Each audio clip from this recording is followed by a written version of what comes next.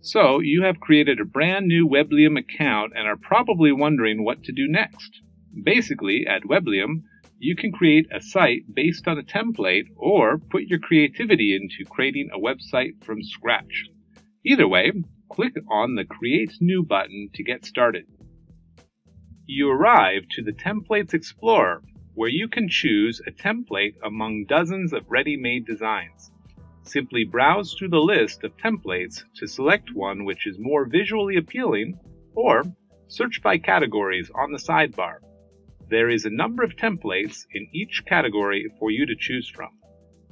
Once you've selected a template, click to Start Editing or Preview it. If you're up to creating a website from scratch, click on the button here. Now you can go ahead and add blocks to the site by pressing the plus button. You land on the block list. Here are the blocks that you can add to the site, grouped by categories. We've divided the blocks into additional and essential, but all in all, it's up to you which block type you select. Let's select a header for our site. Basically, you are choosing the one you like most, in terms of the visual look and the components included.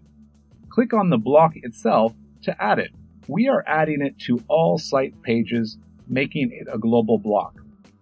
Go on to adding more blocks, for example, a first screen block, which is the first thing your clients will see when they enter the site. Next, we're going to add a block to describe our company. That's the About section.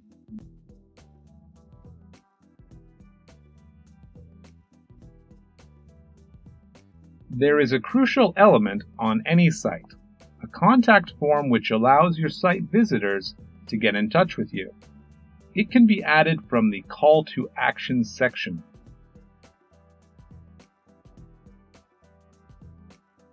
Finally, let's add a footer to our site. Same as the header, it can be added to all site pages. The structure of your future site is ready. Now you can go ahead and customize it.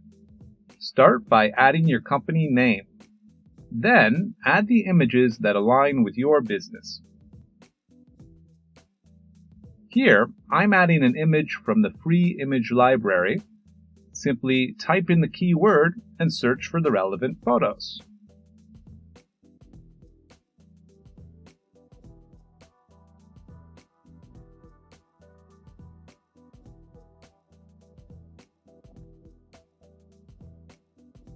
Same here, let's visualize our company here.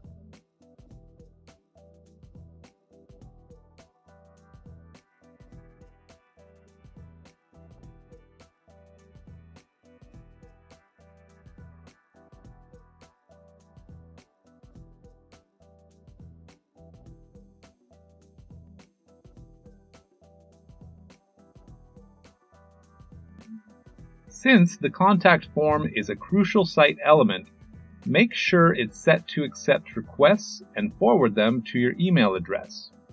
If you see a red alert here, it means that the form isn't fully set up.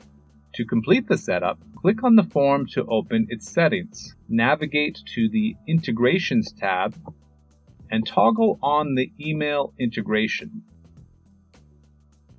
Next, you'll need to add your email in the General Site settings. For that, expand the email section and enter the email or multiple emails where you'd like to receive form notifications. Now, you can go back to the site editor. Continue editing the total look of the site through the General Site style. In the Color section, choose a site palette which will be automatically applied to various site elements. There is a variety of color sets offered. Choose one that suits your brand the most. If needed, the colors can be tweaked afterwards. See how the elements picked up different colors of the palette. Now, let's choose a font.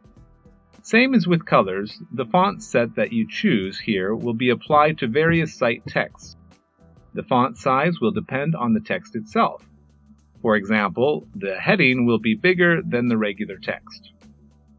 Finally, the button style is set globally too. This will ensure that they are kept consistent in any block that you have on the site.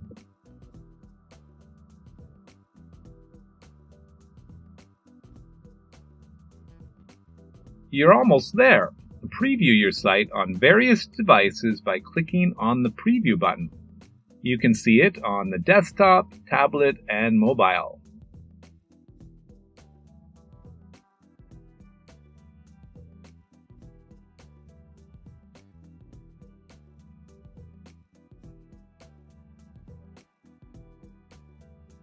Go back to the editor to make additional changes and click Publish once ready to go live. So, we just created a basic landing from scratch with just a few blocks.